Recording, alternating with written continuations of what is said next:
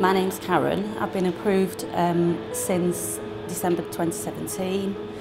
My husband and I, Marcus, have been approved for fostering ages 5 to 17. I chose to foster with TACT after researching a few private foster agencies online. TACT website had a better background of what they covered and a few case studies on there. I listened to the videos and read up the different quotes that approved foster carers had already placed, and yeah, that's why I went with TACT. Yeah. The assessment process that I followed to become a foster carer with TACT, I found very structured, very thorough, and gave a very in-depth background into what we were going into when we eventually became approved foster carers. When I was first told about a possible placement, I just felt a little bit nervous, excited, and just quite ready to take on my first placement. So it was an exciting time. The things that Karen brings to fostering, Karen and her husband Marcus bring to fostering, is the time and the energy and the motivation to be able to dedicate that to the child that they look after. It's a child who'd come from a very disorganised background with a lack of attention. Karen and Marcus's family their children are adults now, so they've got the time and the motivation to be able to offer that individual care that child needs.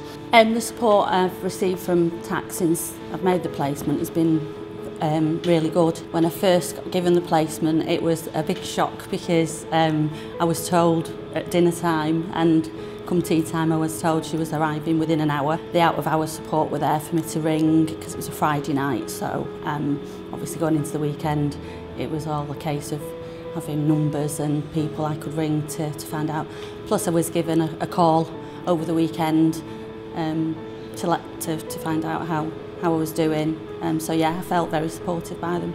I have a support social worker who comes and sees me, and we have face-to-face visits very frequently. They're always on hand for me to call if I ever need any help with any issues I've got or anything I need to discuss. There's lots of day training that we've been given, and anything we need, we can just give them a call. They are really good, and there's always someone to ring.